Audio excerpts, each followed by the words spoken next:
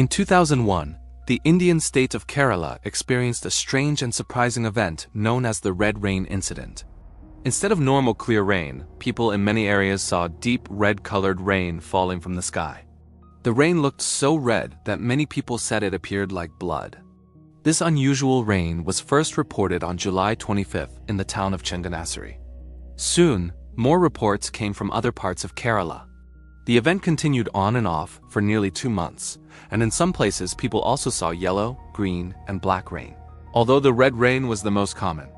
The unusual color of the rain caused fear and confusion among the public. Many people worried it might be toxic or dangerous. Some thought it was a sign of disaster, while others believed it was caused by pollution, desert dust, or even blood from birds.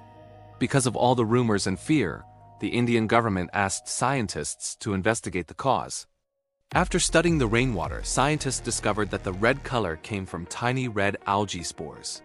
These spores are natural, harmless biological particles that grow on wet surfaces.